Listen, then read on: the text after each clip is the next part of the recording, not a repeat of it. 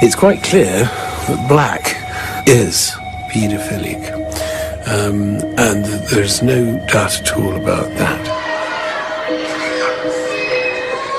I think Robert Black is probably best summed up as he is the definition of every parent's nightmare. But also, Black is full-on psychopathic and has no capacity for empathy or remorse for his victims whatsoever.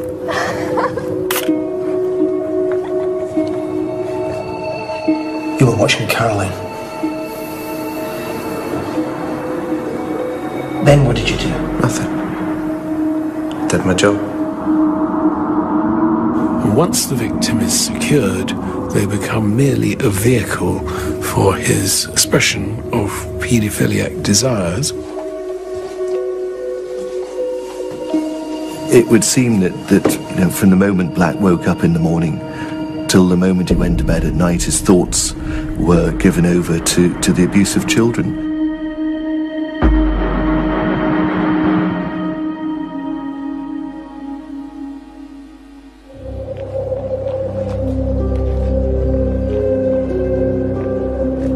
In the catalogue of crime, there is no more abhorrent in the eyes of the law and the public than the murder of a child. When you add a sexual motive, police will leave no stone unturned in the search for the killer. But one such paedophiliac murderer remained at large for many years.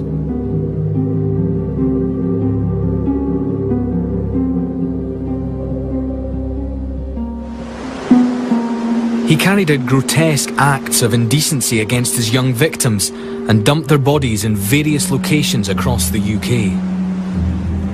On a hot Friday afternoon in July 1982, an 11-year-old girl was walking back to her home in Northumberland.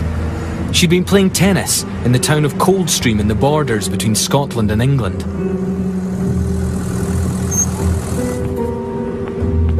But young Susan Maxwell never made it home. She fell prey to Robert Black. Her sudden disappearance horrified Scotland. A little girl walking home from a tennis game on a summer's afternoon in a beautiful part of the Scottish borders where crime doesn't happen. It wasn't some sort of inner city gang thing. It was, it really brought home to people. It was the sort of destruction of innocence of really that part of Scotland.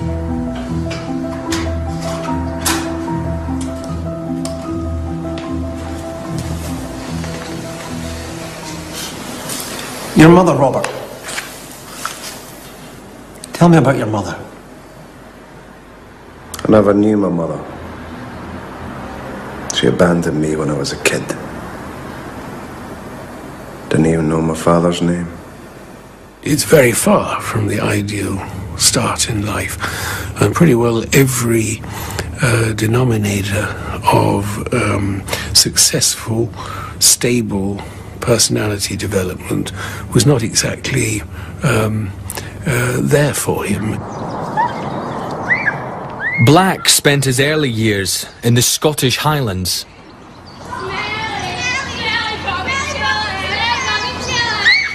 He was fostered by a couple called Jack and Margaret Tulip. What about Margaret, your foster mother? Did she tell you anything? She died when I was 11. Then there was no one. I got sent to a home. When Margaret died, they sent me away. I lost my confidence, retreated into myself, lost my friends, lost my home.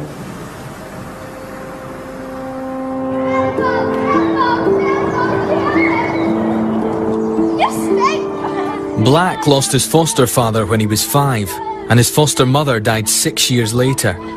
Unhappy at school, he was often aggressive towards other children, who called him names and shunned him.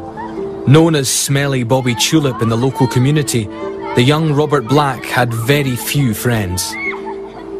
He had a pretty rough start, but others too have a particularly rough start, and they don't go on to become serial killers and abductors of defenseless little girls.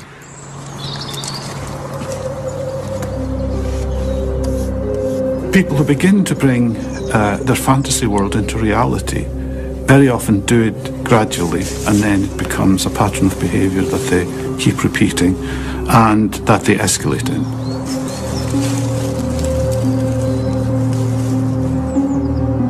As a child, Robert Black developed seriously abnormal sexual fantasies. Later in life, he recalled feeling that he would have preferred to be a girl and used to dress up in female clothing. Black was destined to spend the remainder of his childhood in and out of care and ended up in children's homes.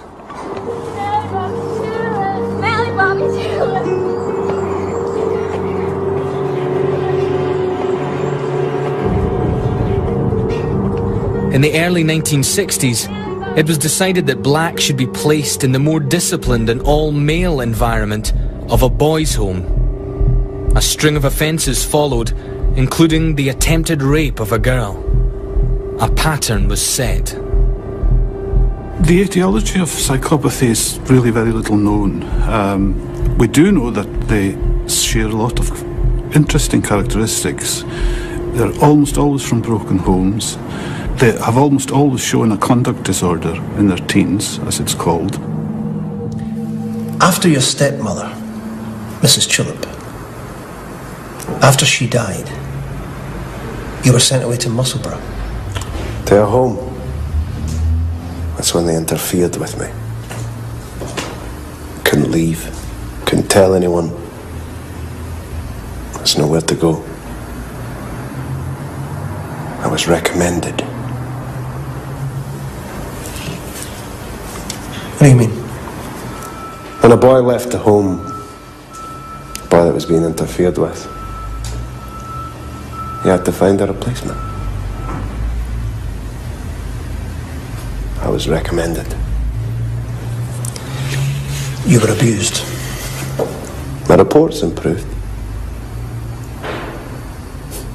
That was the deal. A lot of importance has been put on the fact that he became one of a succession of boys where it was suggested that each boy, when they left the home, would recommend another boy, and he became the one who was recommended to the abuser. And obviously that was entirely unacceptable, but it doesn't necessarily translate that that is a stepping stone for paedophilia. Black eventually secured a job as a delivery driver and accommodation in a hostel in a town near Glasgow. He later admitted to molesting a number of girls during this phase of his life. Did you ever have a girlfriend? Yeah, I had a girlfriend. We split up. When we split, I had to move away for work. How did that make you feel? Felt rejected. Abandoned. The way my mother left. Margaret left. They all left.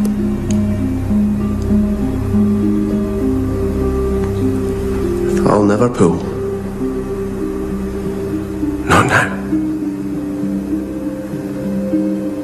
I'm no looker. They used to call me names.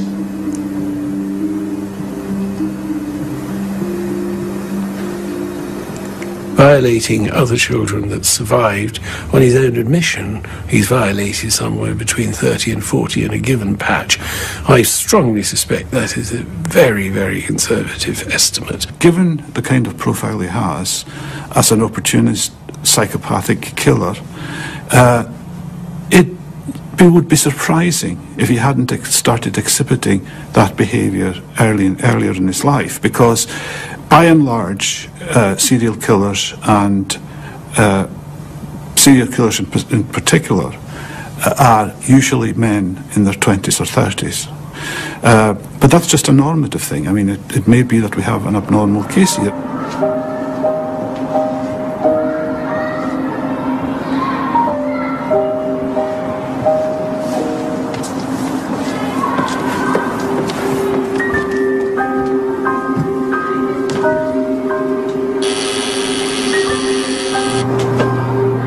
The attempted rape of the 7-year-old resulted in Black being admonished, but not charged. Eventually, he left Scotland and moved to London. He obtained low-paid work as a van driver for a poster delivery company. Black stayed in cheap accommodation and gave away little of himself. That would, if you like, be part of the modus operandi. It is not unusual for people like him, psychopathic serial killers, to be drifters.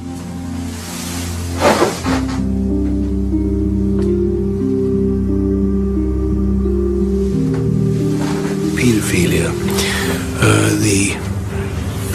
in Greek means the love of children. But in modern day parlance has come to mean the inappropriate sexual love of children by an adult. Oh, hello, love. Okay then? I'll take it. Beg your pardon? I'll take the room. And it can be attraction to children of both genders. It can be attraction to children of one gender, same gender, other gender. And it can be attraction to prepubescent children right down to the level of babies, right up to the level of post-pubescence prior to legal age of consent.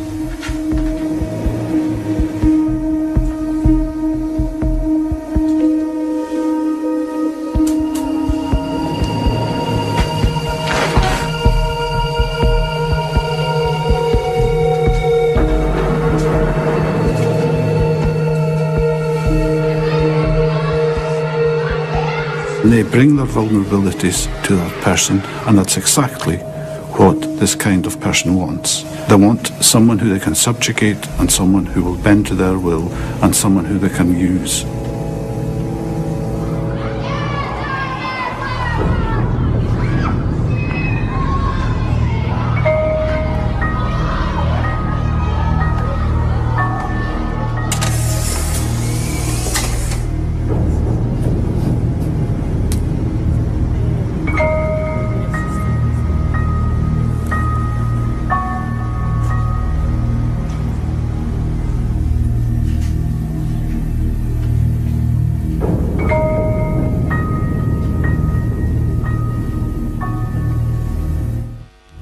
When 11-year-old Susan Maxwell went missing in 1982, it was in highly unlikely circumstances. Susan was a farmer's daughter from the small village of Cornhill-on-Tweed in the Scottish borders. Susan's a great optimist, and I would like to think that I would be optimistic as well. Every morning I feel this is going to be the day. We're going to get that phone call today to say she's going to be all right and come and get her. A massive police hunt for Susan was carried out. Susan had been walking home in broad daylight and in a well-populated area. 2 weeks later, she still had not been found.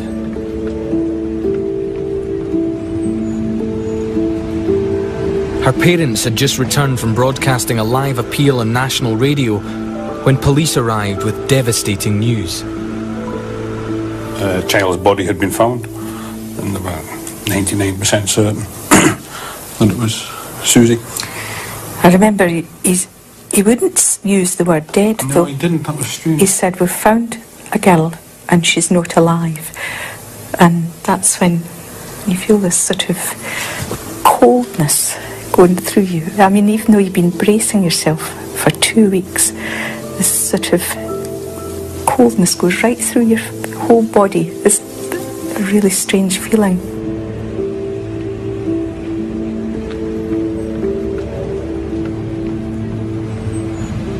The hit has to get bigger. It is like an addiction in that sense. And that's one way you could read it, that he was needing to get bigger hits. Susan's killer lived in a sordid, solitary world of depravity. Black had few friends and divided his time between his work and his fixation with little girls. I think if you met him in the street, you'd think that he was perhaps, you know, rather an unpleasant person. Certainly, I don't think bodily hygiene came very high up in his list of priorities.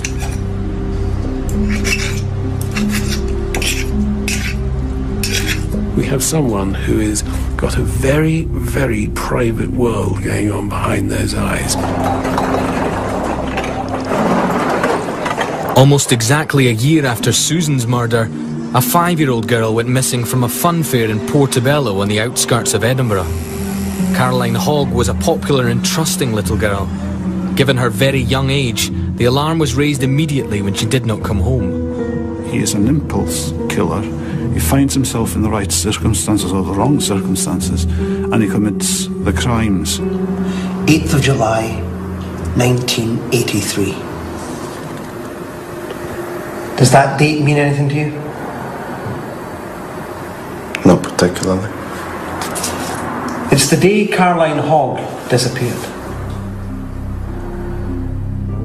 Caroline's parents, like Susan's, were thrust into the public eye. The police were really very helpful to the media. They had to be, because they had so little to go on.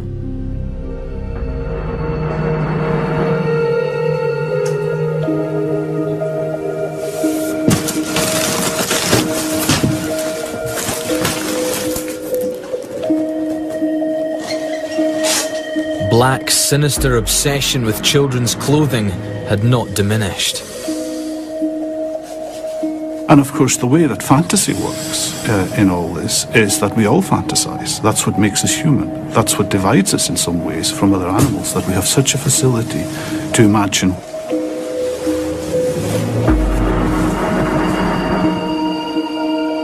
We all imagine what it's going to be like to try and form a relationship with another person, to think sexually about that, to act it out in our fantasies, and eventually, hopefully, to actualize that in reality.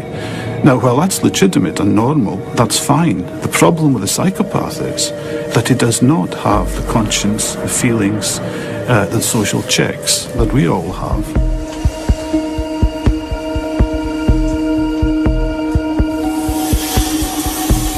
And it comes as absolutely no surprise whatsoever that he's not putting his hands up for any of it in terms of acknowledgement of guilt or innocence, because in so doing, be it acknowledgement of guilt, statement of innocence, he'd have to defend himself, and that would bring out the possibility that he'd have to tell us about his private world.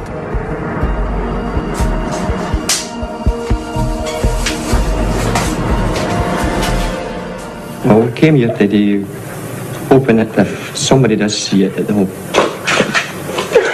just bring her back, whoever has her.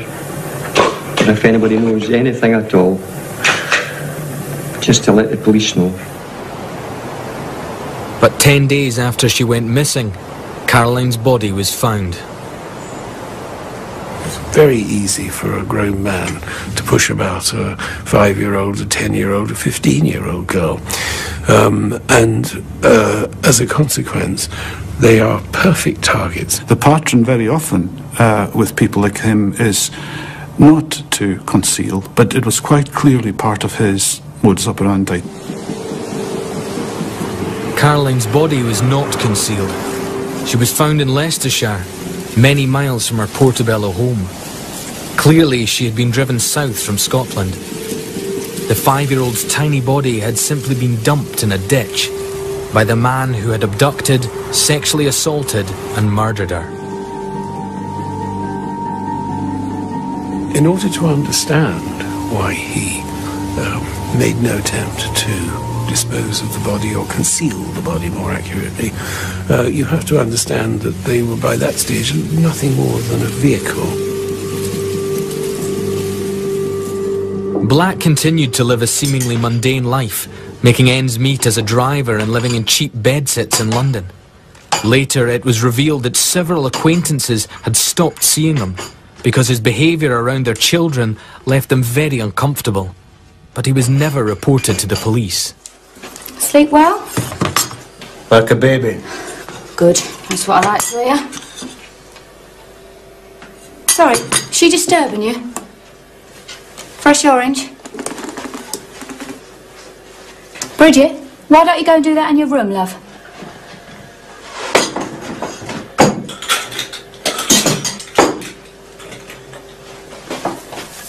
Tea or coffee? Tea, please.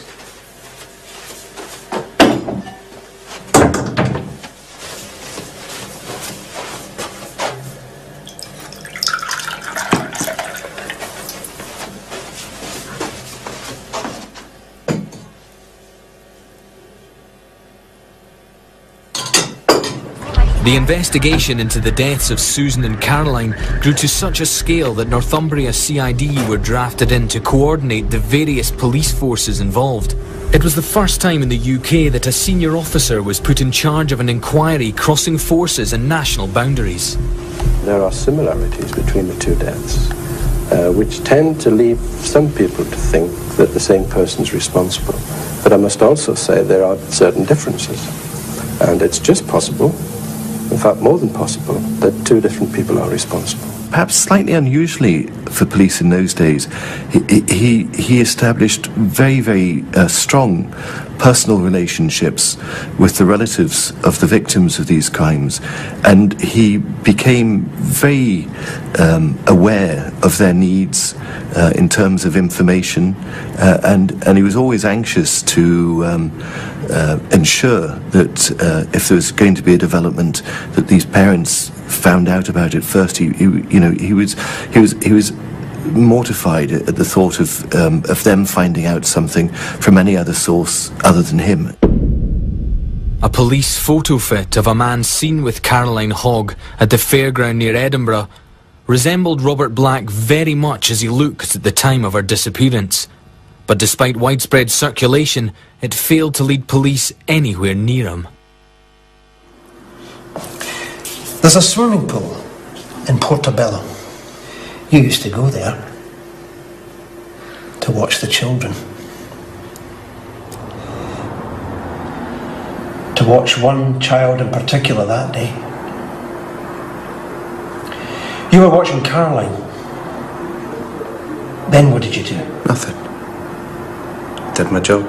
People saw you there, in your van, free to travel around and watch children. Pick up the children you wanted, pick them up in your van. No. You were seen. It's not me.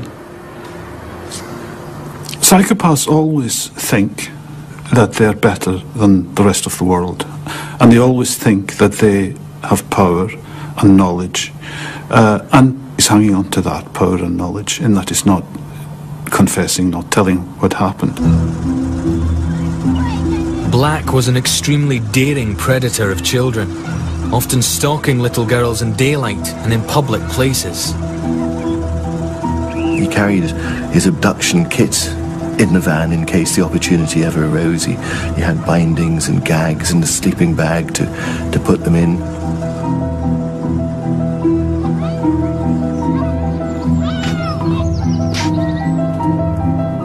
He is an impulse killer. He hasn't planned carefully for these killings. They happen. They're due to the circumstances, and he's an opportunist. He structured his day so as he went around the country delivering posters, he would make sure that he would go to the areas where he was likely to see children playing.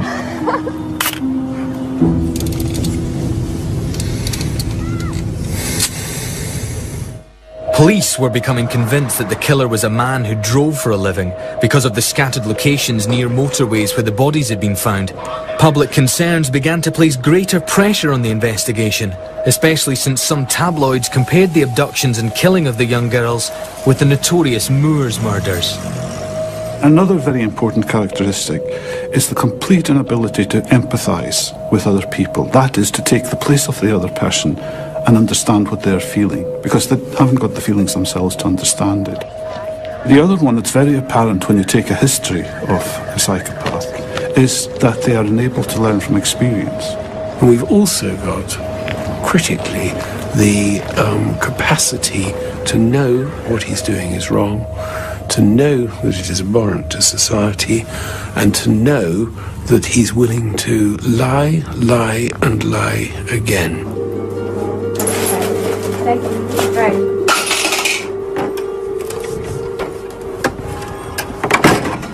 Tragically, police were unable to prevent Black striking again in March 1986. This time in England. Sarah Jane Harper had gone to the local corner shop on a brief errand for her mother. It was early evening, but a dark, miserable night was drawing in.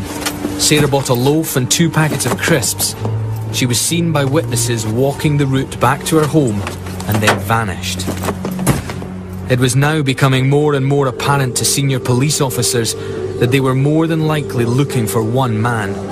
The killer was using the same tactics over again, and his crimes were spreading geographically.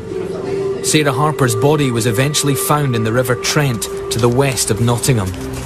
Pathology reports concluded that she had been seriously sexually assaulted and that she was alive but unconscious when put in the water. Indications were that Sarah had been in the river for around 3 weeks. Police drafted in employees of British Waterways to try and help pinpoint the exact location where the killer might have dumped his 3rd young victim. He's got to be stopped.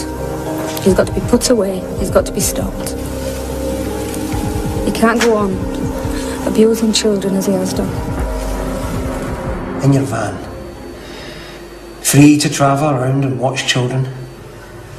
Pick up the children you wanted. Pick them up in your van. No. Names of suspects and witnesses were cross-checked against the police database in Edinburgh looking after the earlier 2 killings. Sarah was a Salvation Army girl, the embodiment of innocence ripped apart by the man who had abducted, assaulted and murdered her. The identity of the individual becomes of virtually no significance whatsoever. And if they die, well, that's just an accident that would happen.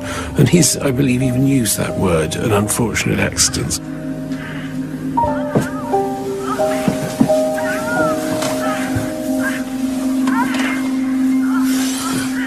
I think there was a kind of a 2-pronged approach to it, the public and the private. And I think publicly, the police are always terrified to create a monster.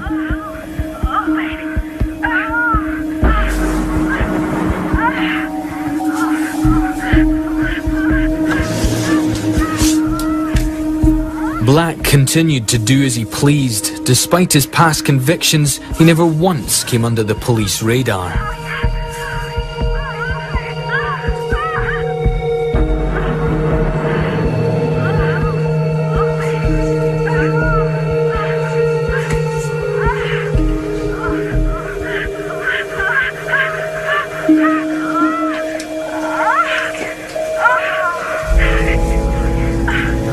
With a proven willingness to lie and a proven willingness to show no remorse whatsoever and no concern for the victim during the attack or the consequences for the victim, then that is an extremely dangerous thing, and mercifully that combination is rare.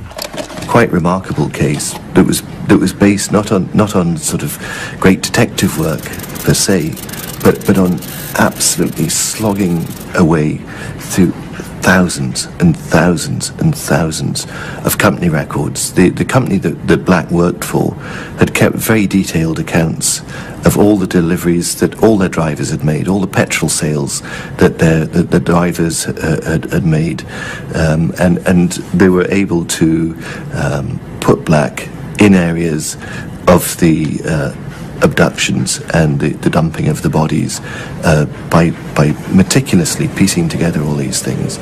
Computers remained basic, and the killer's strength was that he was always on the move. Then, a technological breakthrough had a major impact on the case. The Home Office Large Major Inquiry System, HOMES as it came to be known. Holmes was introduced into the British Police Service after the debacle of the Yorkshire Ripper inquiry, and the fact that Sutcliffe had appeared in the inquiry in Yorkshire on more than one occasion and there'd been nothing in place to identify that fact and heighten the suspicion with which the police should have regarded him. Peter Sutcliffe had been interviewed 9 times before he was finally convicted in 1981 of the murder of 13 women. With only paper and no system of cross-reference, he was freed without charge each time.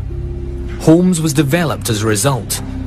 Like Sutcliffe, Black was not in fact on any system. And they don't like to say at too early in a stage that there's one person in all likelihood responsible for all 3 abductions. But I think privately, because the cases were so strikingly similar, they probably knew from the moment that Caroline Hogg was abducted from Portobello that in all likelihood they may well be looking for just one person.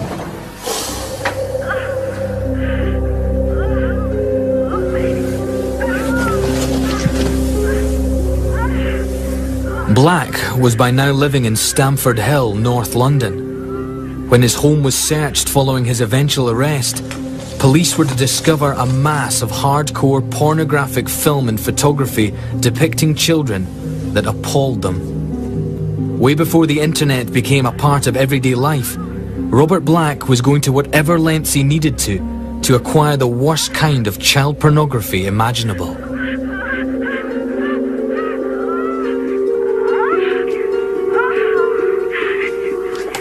I mean, it would be as important to him, I reckon, as eating and drinking. Can you tell me what happened in Grangemouth? I stayed in a boarding house. You were accused of molesting your landlord's 9-year-old granddaughter. It wasn't like that. She got something from it too. There were items of clothing, children's clothing, found inside your van. It made me feel close to them. I liked the swimsuit. Touch the cloth. Wear it next to me. And the photographs of children? I just take pictures of them. Watch them. Playing. Swimming. With their families. Robert, if you had a child, if you were a child's father, and you saw someone taking photographs of your little girl, what would you do? Go to the police. Get help. Get it all sorted out.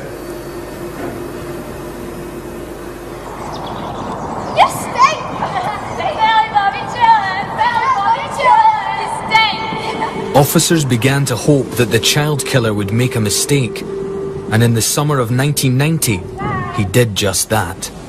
The arrest of Black was just a fantastically good example of good citizenship. It happened in the peaceful village of Stowe in the borders of Scotland and England. Local man David Herkes was mowing his lawn one afternoon when he noticed something. As he was walking up and down his garden, he saw a van stop, thought nothing of it. He saw a girl that he vaguely recognised walking on the pavement. As the girl disappeared behind the van, Mr. Herkes became aware that she hadn't emerged from the other side. I took the registration. I nipped over to a neighbour's house and said, you know, the family at home. One was playing a two-door up with a friend, and I told her what I thought I'd seen. Of course, panic.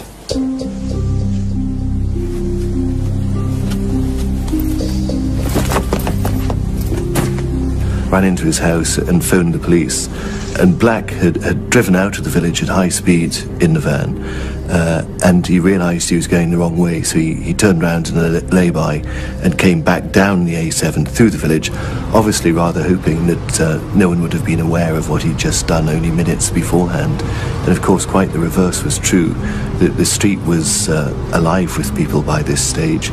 His van came through, the policeman stopped the van, and very quickly found the little girl in the back of the van, bound, gagged, stuffed into a sleeping bag. So she'd been covered with a cushion cover, elastoplast, tied and zipped in a sleeping bag.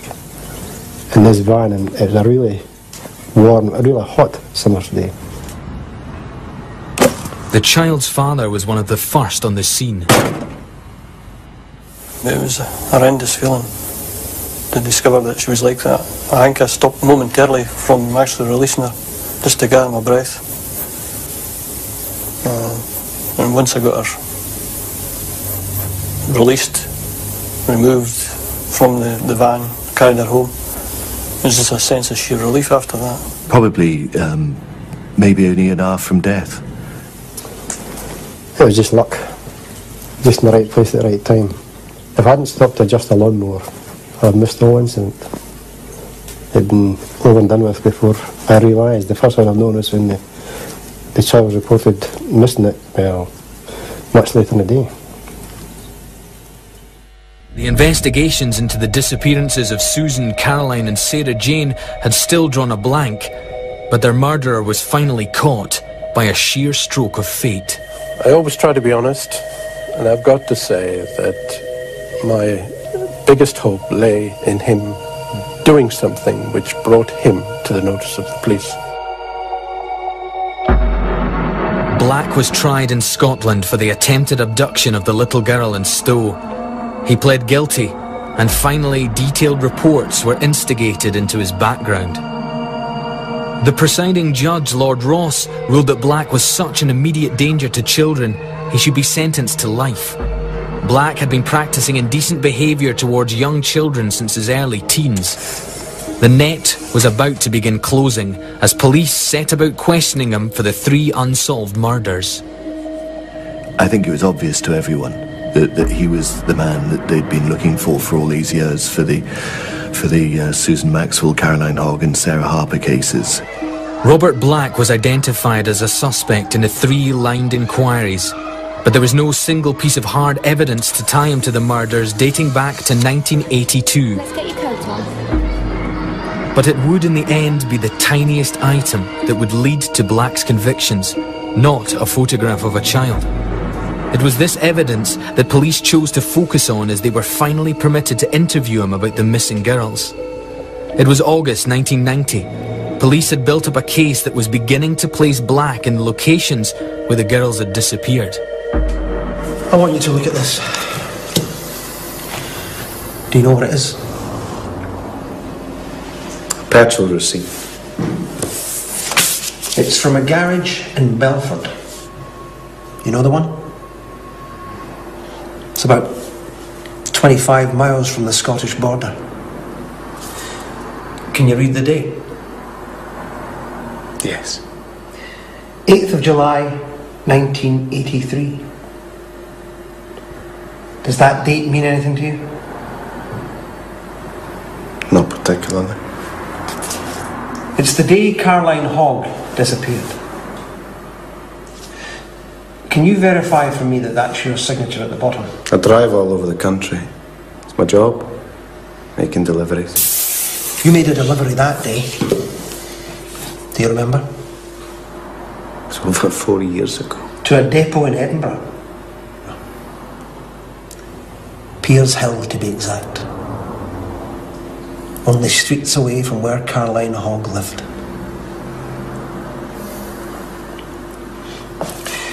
There's a swimming pool in Portobello. You used to go there to watch the children. To watch one child in particular that day. You were watching Caroline. Then what did you do? Nothing. Did my job. People saw you there. In your van. Free to travel around and watch children. Pick up the children you wanted, pick them up in your van. No. You were seen. It's not me. Take another look. It looks nothing like me. Do you recognise this child? No. What about this child? You've got the wrong man.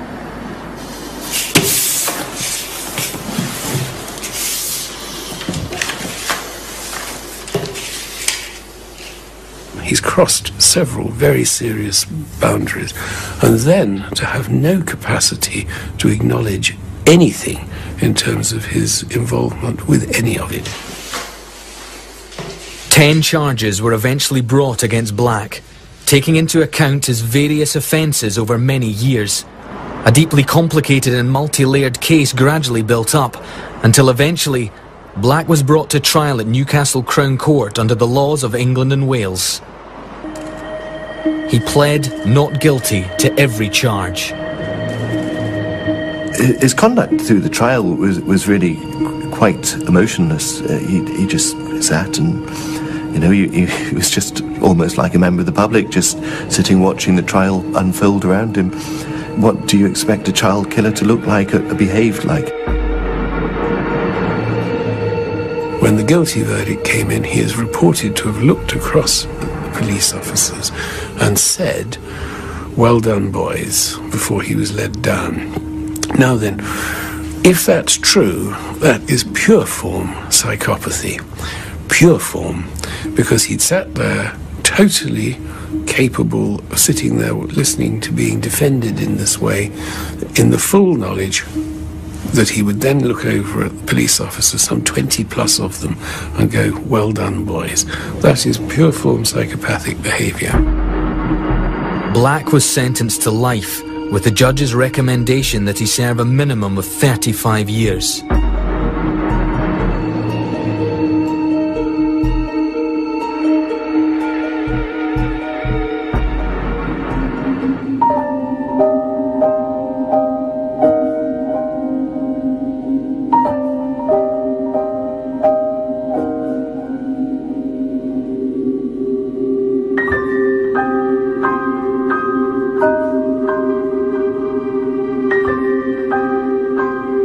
It was a lifetime spent abusing young girls.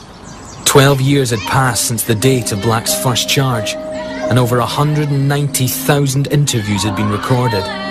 The investigation paperwork weighed 20 tons.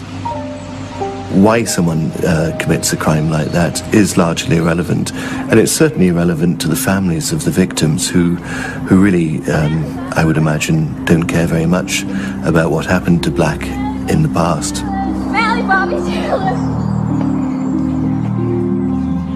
We know that this person's now safely in jail and the public are going to be protected. But it's not going to make any difference to us, really. It may draw some sort of veil over an episode that's gone on a long time, but as far as we're concerned, all that matters is we don't have Susie. The loss is the major thing. I really don't care what happens to him. Rehabilitation doesn't come into it. He's not going to be released. We don't care much how rehabilitated or otherwise he is.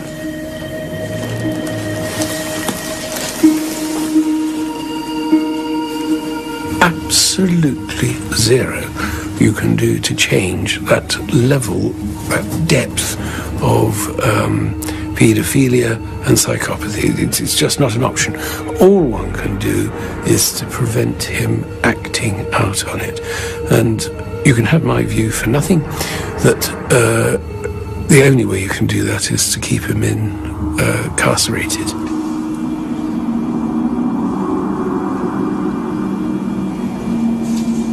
I would find it very hard to think that a man as fundamentally evil as Robert Black would be able to turn off these urges for long periods of time. And I would imagine that he will have been responsible for far more than perhaps we'll ever know. If we're going to find the word fortunate about anything to do with Black, then he is rare. Bridget, why don't you go and do that in your room, love?